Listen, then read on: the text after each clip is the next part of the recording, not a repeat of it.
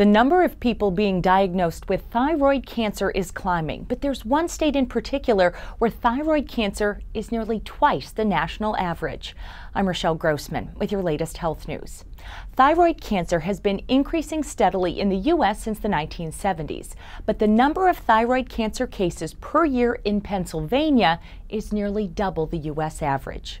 Researchers say the increase could be due to better detection technology. However, the fact that the rate of large and advanced tumors was rising faster than average in Pennsylvania might be due to more disease.